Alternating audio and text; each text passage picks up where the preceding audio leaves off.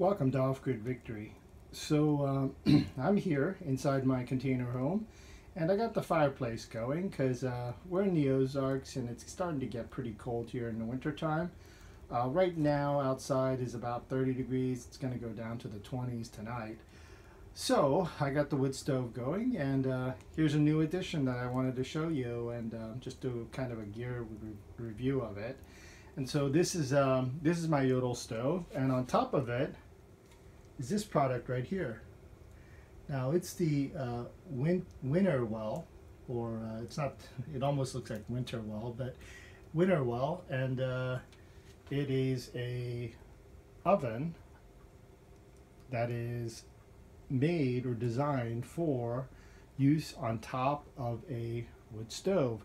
Now I actually do have a Winnerwell product, the outdoor stainless steel stove, but this is an oven that they sell separate from it, and I wanted to review the oven first because I could use it right now. Now we've been using it to warm up things like pizzas.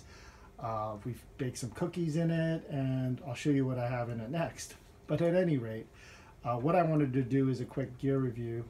Now I've owned these kind of stovetop ovens in the past, and unfortunately the cons of all of these is it is kind of lightweight. The gauge of the material isn't great. So I've had the Coleman one in the past, and now this Winterwell. I would say that this Winterwell is designed better, and the quality of the stainless steel is much better, and the materials are much better. And so I would recommend this over the Coleman oven. And so here's some of the pros and the cons. So the pro is it's very big. It's actually slightly bigger than a Coleman. It's very deep, it's very wide, roughly 12 by 10, a little bit more than that I think, in terms of the length and the width, and the height is about 10 inches or so. And yeah, it's very deep, and so I think I have about a 9.5 inch or 10 inch pie plate in there. It's also stainless steel, and now I'm cooking in there some fish sticks. So the pros of it is it gets up pretty high. It gets up as high as your stove. So right now it's showing that it's roughly 250 degrees Fahrenheit, and as you can see on my stove, it's roughly about 250 as well. And you can see my fan going to blow the hot air around the container. And so the positives of it is it's very large space inside for things like baking and reheating. And there's two levels, which I like, down there and here where it's sitting on. And so yeah, it also compacts down to about, let's say, 3.5 inches, 4 inches or so. So it's pretty portable as well. So all in all, in terms of the portability, the usefulness, or just, you know, getting it out of the way clutter-wise, it's actually a pretty good product. It has this nice stainless steel handle there, and it has this stainless steel door latch, which is nice, so you don't get all hot. And the other thing is it really does a good job of circulating the hot air inside, and so it really does keep an even heat on the top as well as the bottom. Obviously it would be a little bit hotter on the bottom, but not much. And so internally the temperature in there is pretty even. I wish I had my infrared heater measurer here to show you that, but at any rate you can see by the temperature gauge right there and on my stove over here that it is keeping very much close to what the stove temperature is. And so that's the other nice thing. You can control the heat how you like it.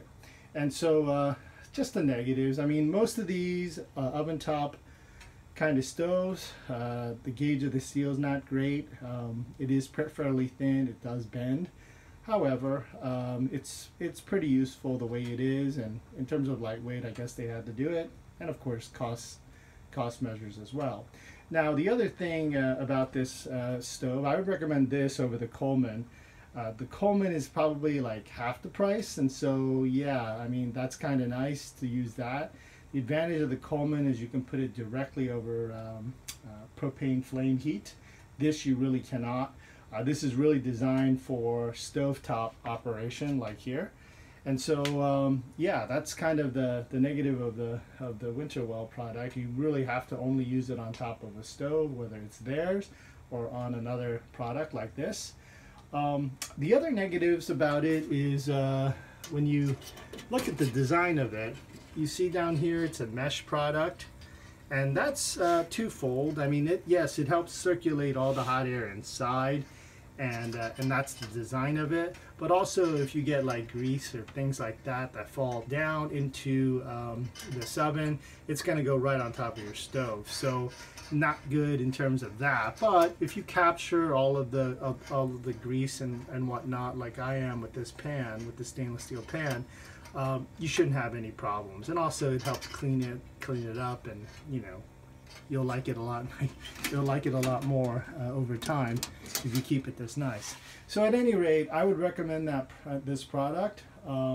It's something that you guys can use off grid, especially in this winter season. Hopefully it'll focus up better again. Anyway, yeah, I can smell the fish sticks. I wish we had a smell-o-vision here. Not the greatest thing to eat, but it's something that you can reheat. Anything frozen, obviously. And you could even bake in here, I think, because of its consistent heat inside of that box. So that's it. Alrighty, shalom.